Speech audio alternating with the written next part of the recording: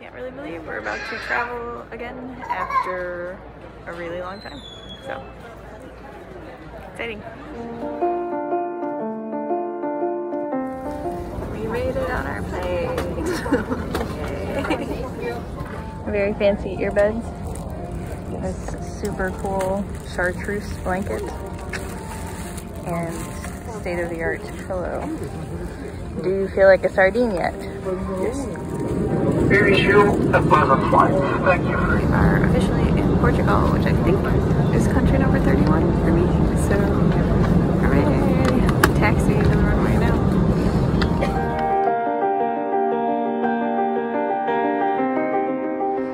There's like nobody here. Totally quiet.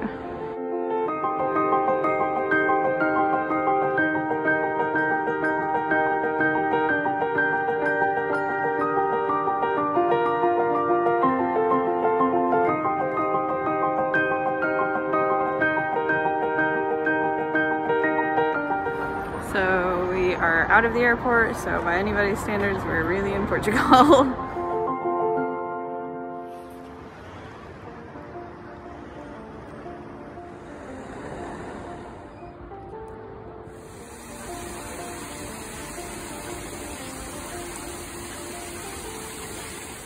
So far I liked all the sculpture, but this one seems to say, stay away or I'm gonna pinch you. Here's a slightly better view of Vasco da Gama Bridge. And it is so chill. The atmosphere here is so quiet and peaceful. To quote Matt, what a lovely naked person's eagle pond we've discovered. Here's an Irish pub in every port. It really is.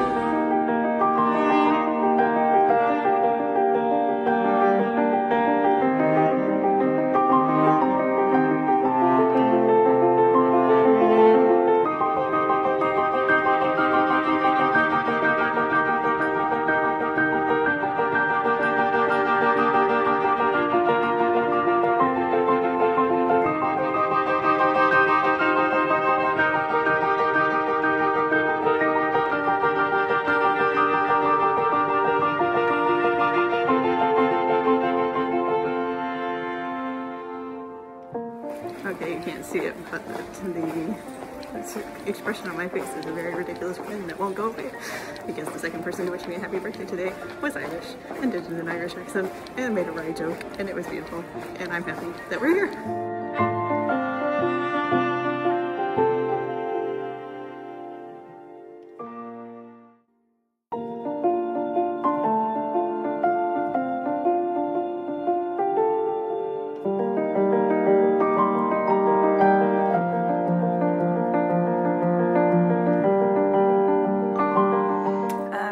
We finally made it to Dublin. We got here just as the last bus was leaving the airport towards the city center, and apparently they don't stop at Christchurch anymore, which used to be always the stop that I would get off for this particular hostel. So we ended up having to take a bus back because we went too far, and took a bus back, and they very kindly didn't make us pay the exact fare because we didn't have the exact change. Anyway, we were here, we made it to our hostel, we're all checked in, we're ready to go, and tired but good. We ended up having a really fun day, kind of wandering around in the east part, the orient part of Lisbon, which is where the 1998 World's Fair happened, so it's kind of fun to see all of that stuff and unexpectedly get to actually leave the airport in Portugal, which is pretty cool. It's definitely nice to be in Dublin. There's always kind of a homecoming feel of coming into Dublin and just, yay, breathing Irish air. So we're headed out to the countryside tomorrow in Ireland, so hopefully that will be a good trip altogether. Travel vlogging is completely new to me. I've never tried it before, so hopefully this was somewhat fun to watch. This doesn't say hostel, so what does?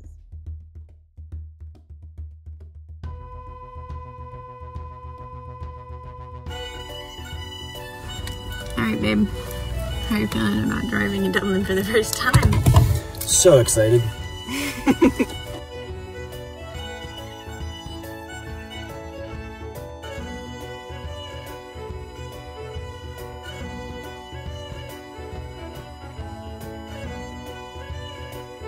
Redwall meets Vikings?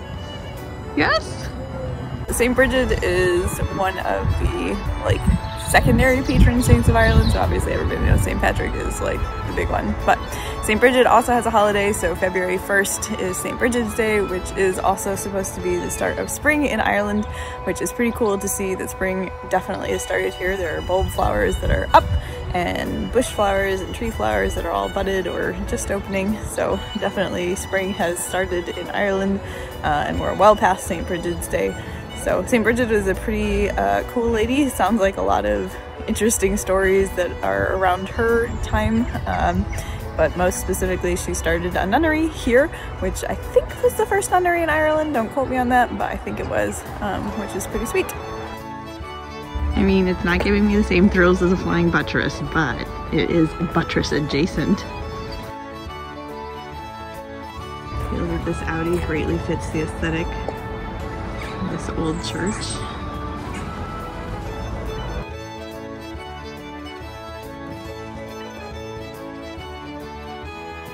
A redhead in the wild. So we started 480. Christianity arrives in Ireland around 430, which is not long after the sack of Rome. So it's about linking things back to what was happening in the rest of Ireland and Europe. In the 7th century, Kildare is described as a metropolitan urban centre where pilgrims were welcome and plentiful. A lot of Gaelic chieftains sent their children to Kildare to be educated. Oh, okay. And Europeans. Gotcha. And what was interesting about Irish Christianity is it was a very open form of Christianity. Okay. It absorbed most of the pre-Christian culture. So you see the movement from Bridget the Goddess and times of gods and goddesses to Bridget the Saint. So from Imbolc, the Celtic festival of Imbolc, which is the beginning of spring. Strangely enough, St. Bridget. Also our birthday is of spring. Gotcha. Which is great. Yeah. Because finally we have a bank holiday next year starting for St. Bridget. Oh, that's cool. It starts next year. Okay. We had a lot of issues with raids on the town. There are 38 recorded attacks between 710 and 1155. Oh my goodness. 15 times at least by Vikings, which was unusual. Okay. Like I said before, yeah, there's no we're not water. connected to water. Gotcha. Vikings didn't like to be far from water. And I think what people don't realise is Vikings weren't always travelling in hundreds. There might be 30 or 40, one ship. Right. So they were vulnerable. Okay. So they were quick raiders, and they would have come here, and then basically, if they stayed too long, they would have been kicked out by the kings who would have organised them. Gotcha. Then you see the arrival of the Normans. The Normans arrived in Ireland roughly the same time as they did in Sicily. So I can only imagine the reports back to head office saying, I've just picked an orange, it's lovely and sunny here, I'm stuck in mud and it's raining, does it stop? How do I get assigned over there? So it's a different experience. Gotcha. And with the Normans you see a massive change in the way the church was as well. So you see a movement from the power base going from the abbots and abbesses to bishops and cardinals. That made it more male oriented. Okay. You see a massive change in that orientation, which was a big mistake. It really, to me, it ruined kind of the validity of the church. The churches should be for all people. And I think it made them weaker as a result.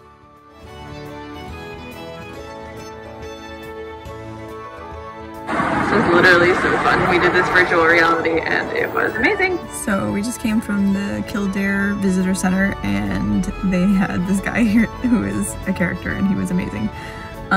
Clearly into reenacting and history, and he sounds like he's very well traveled and 10 out of 10, 100% Irish humor, Irish spirit, like twinkling blue eyes, all the things.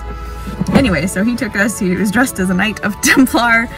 He took us up to do a virtual reality, which was super fun. It was kind of a history, and I guess they'd written the script themselves, so a history of Kildare / Kildare.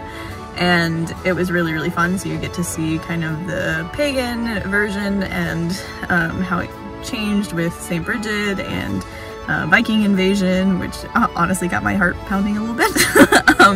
And then also the Normans. There was a moment where you get to see Finn McCool with his Fionn. One of the first scenes was with Finn McCool, and I was like, oh my gosh, I know you're not there, but also I love Finn McCool. So anyway, and going all through the history of the Sacred Flame and all of that kind of stuff. So that was insanely fun. Was not expecting a virtual reality tour, especially in this teeny weeny little visitor center, but it was very fun, and it was definitely a very good visit with the historian that was living there. Lots of good information for sure, some that we knew, some that we didn't know, and as the Irish would say, it was very good crack.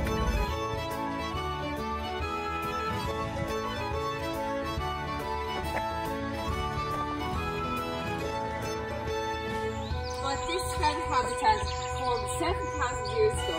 It is essentially a lake. Yeah, it's not native to Ireland, but somebody thought it was a great idea to plant it on Irish bogs. And as you can see here, it has taken over everywhere, living underneath there. And again, flies are attracted by confused about what's sphagnum moss and what's a normal moss. And how we would say that is, or do that is, we would press on the sphagnum, and if it oozes water, it's sphagnum moss. This is frog spawn.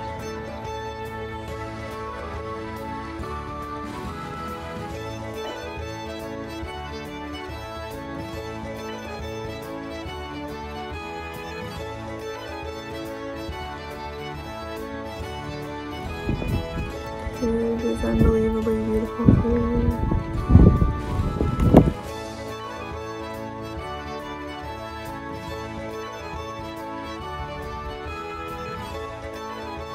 This is possibly the reconstructed prehistoric henge. Not 100% clear on that.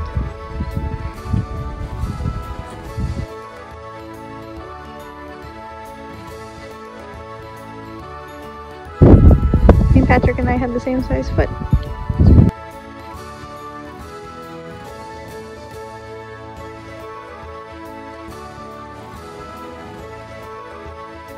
This is the hill of Allen, which is supposed to be where the fort of the legendary Finn McCool was located.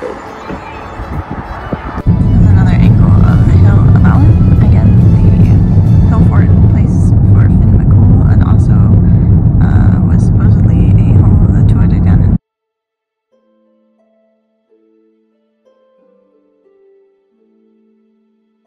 This is the Grey Abbey.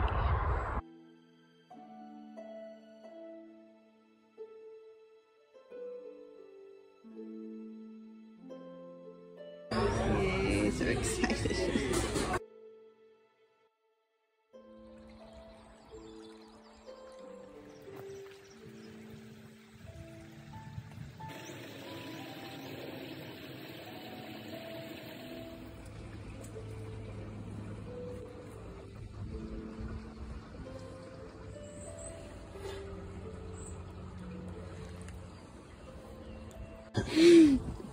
It doesn't look like magic water. It doesn't. Just proves how much you know.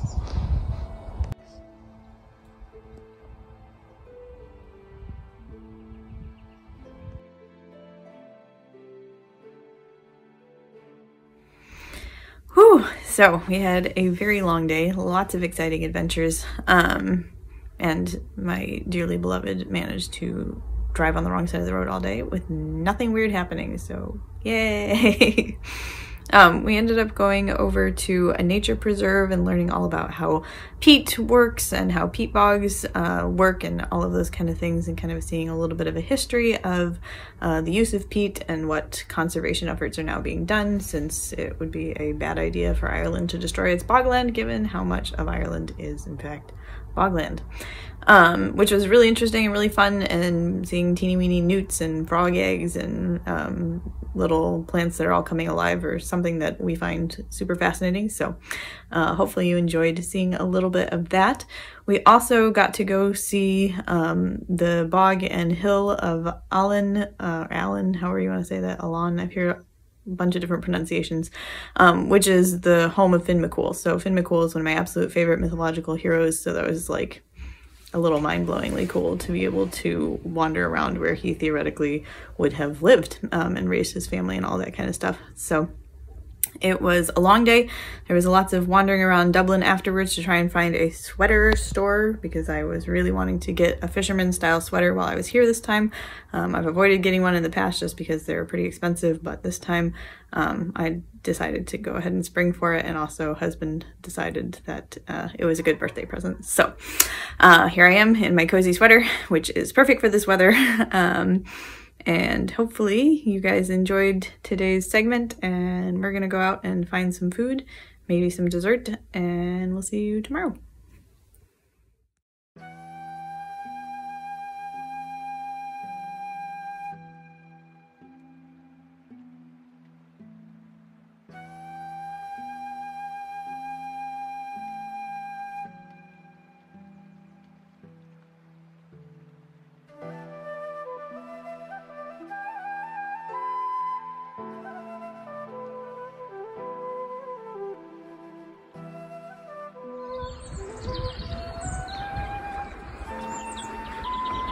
We're in Glendalough, and this is the tower, the round tower.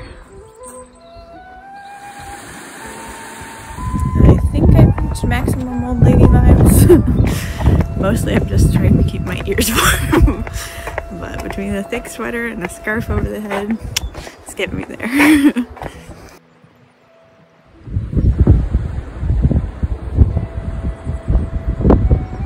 The monastic settlement of Bornlöf.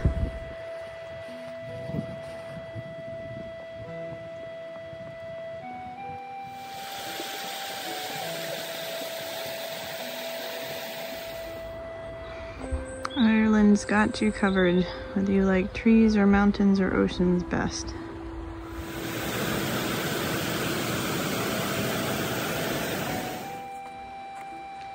St. Kevin's Cell.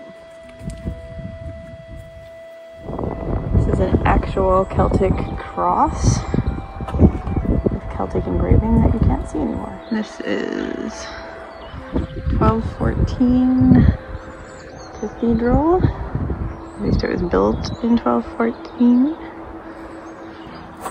That cathedral interior, you can see this arch that I'm sure was amazing when it was whole. Although I will say the sky paint away is pretty realistic, don't you think? So these larger stones, the possibility that they're 10th century, which means Viking era. That is so cool.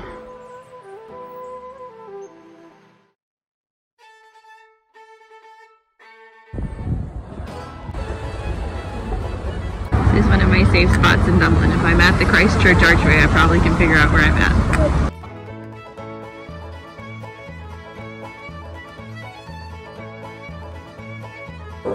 I really like that they got the weave on the pant pattern correct, so way to go, Dublinia.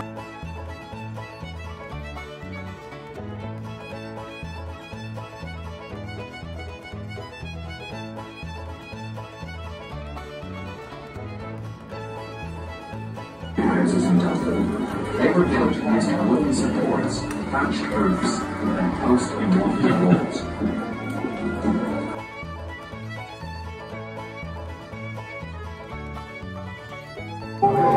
Even as a time traveler, I have to be respectful and make sure not to spread any plague to the locals. They have plenty of their own.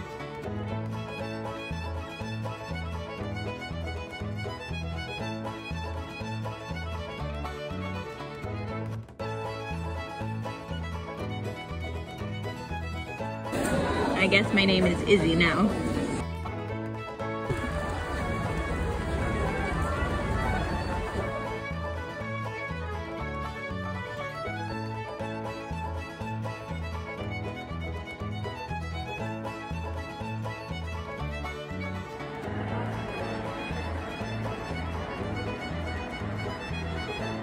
Workhouse sweeping is the cause.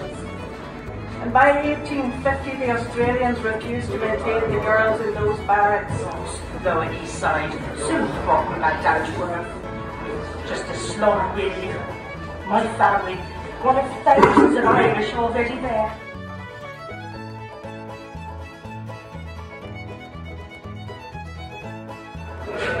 man is a lion. The lion. The goat.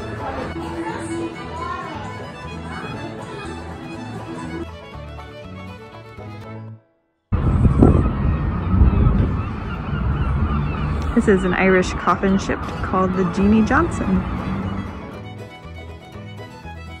Come all the way to Ireland for pub culture, and what song are they playing? Sweet Caroline.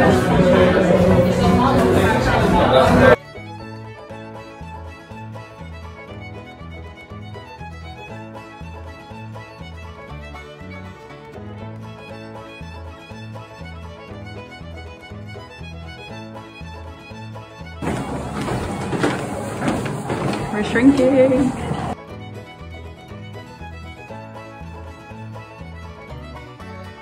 Well, I can say I was disappointed, but I've been disappointing my mother ever since I was born, so I can't blame you. You've got a bit more time in here. When you're ready, join me through the fire.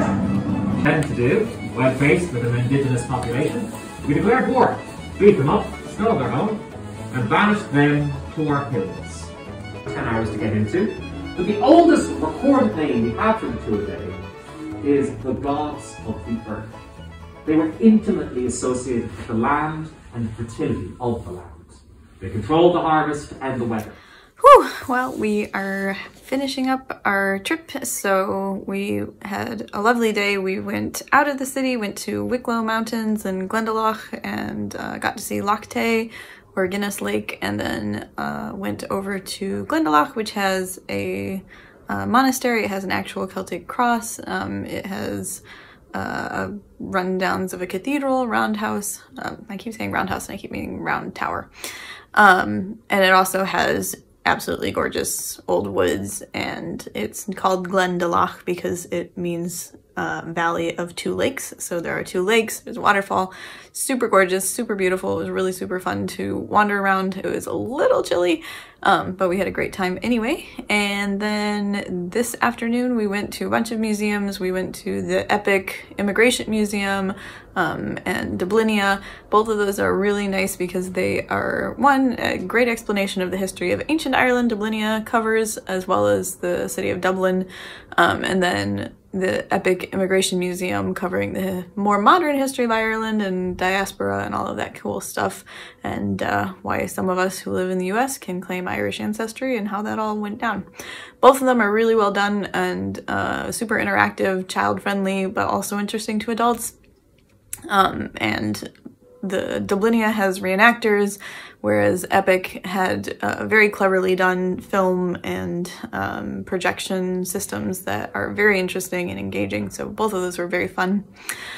We also did a little trip to the Leprechaun Museum, which I've done before, but this was a little bit different because it was their 18+ show, the After Hours dark show, which was pretty fun to hear that. It's kind of, it's called a Leprechaun Museum, which is a little bit of a misnomer because it's really more an experience in traditional storytelling, which is of course the oral tradition. So stories are made up and told differently by each storyteller, and can vary wildly depending on who you have and what mood they're in and what stories they feel like telling. So that's kind of a fun little reference to Irish culture and how stories used to always be told. I don't know if their storytellers quite reach Shawnee status, which would be an ancient storyteller in Irish culture, but they're definitely nodding in that direction, which is very fun. We also got to go to the Norsemen and have more traditional Irish food, which I will miss once we get back because honestly, I love pub food. I think tomorrow we're getting up crazy early. We'll go have a full Irish breakfast if we can, and then be on our way to Portugal and back to the US. So hopefully all of that goes really well. I'm sad to be leaving Ireland so soon because of course my heart half lives here, but it'll be good to go home and see everyone at home as well. So thanks for following along. I'll probably have a little update for you tomorrow, but this is close to the end of our adventure. So we're currently trying to find a place to have Irish breakfast, but unsurprisingly, Dublin is dead at 6:45 in the morning. So I don't know if it's gonna happen. We'll see.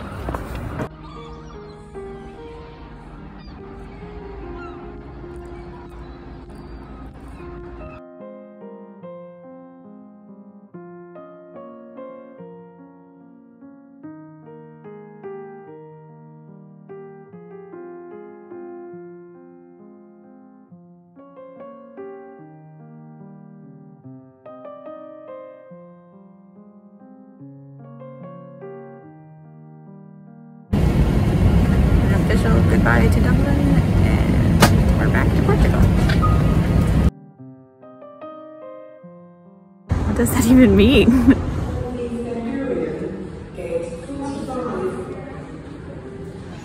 This is the luggage we've been lugging around all day long. It's gotten a lot bigger than it was last time. How are you feeling about going back home? Yay! Ready to get there, watch movies, go home. That's our agenda for the rest of the day. Hopefully it goes as planned. We'll see.